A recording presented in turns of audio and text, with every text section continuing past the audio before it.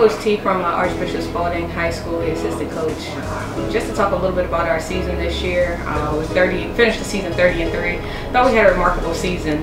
The girls were really focused.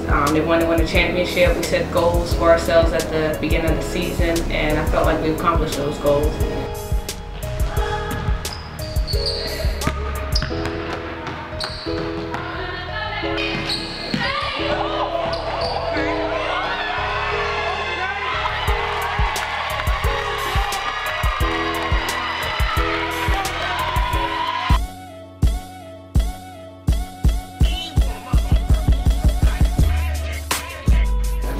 Our motto this year was, there's nothing more powerful than a made-up mind. These young ladies this year made up in their mind that they wanted to be really good and they wanted to be champions. And they played each and every game like champions.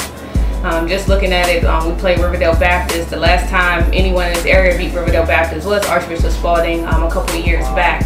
And Riverdale hadn't lost a game for several years on their home floor. So to go into Riverdale, a tough atmosphere like that, and to beat them there was just, I think that was a really big highlight of our season.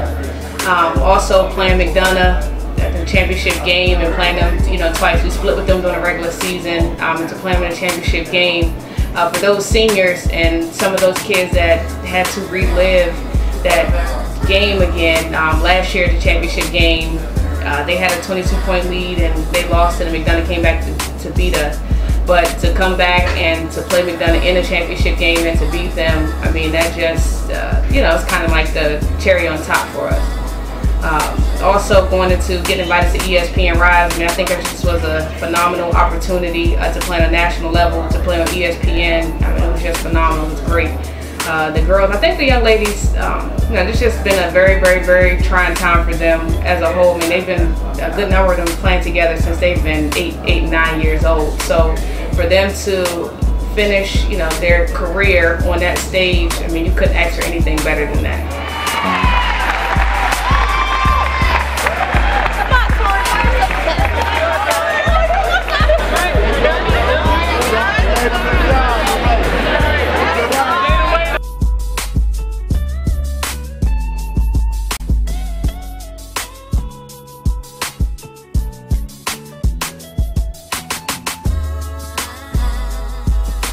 Seniors, I mean, they're really funny, really good group of girls.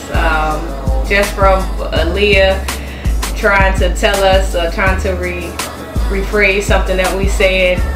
There's nothing more powerful than a made-up mind. And in one aspect, she said, in one interview, she said, yeah, my man, yeah, made up your mind, and you make up your mind and everything, and yeah, jelly. And so we just kind of laughed about that. Then you have Tori, somebody who's just relentless. She's always been relentless.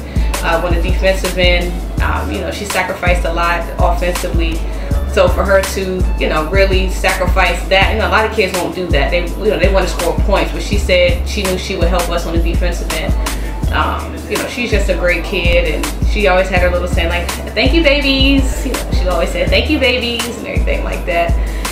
Sierra she's just princess, Princess Sierra. She walks around like she just owns everything.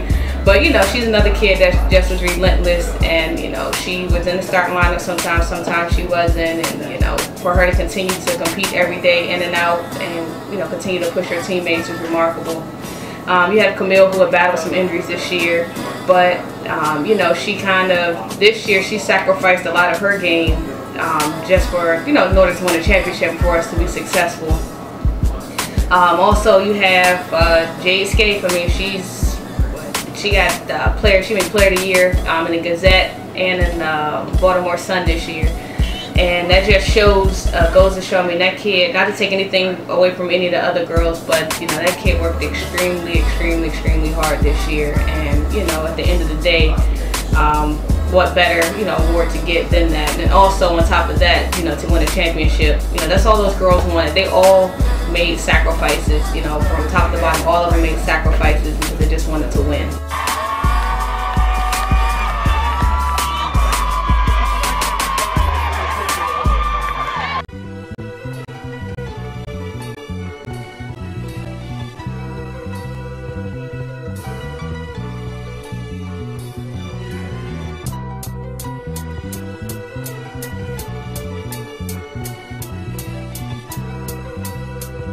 It's called Kayla left.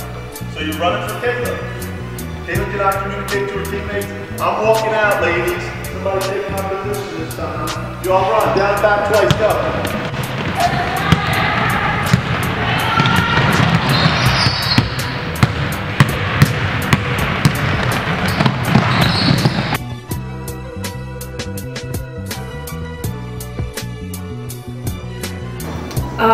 Coaching staff, I mean, it was great. This was my first year with Spalding, at Spalding, and it's just been phenomenal.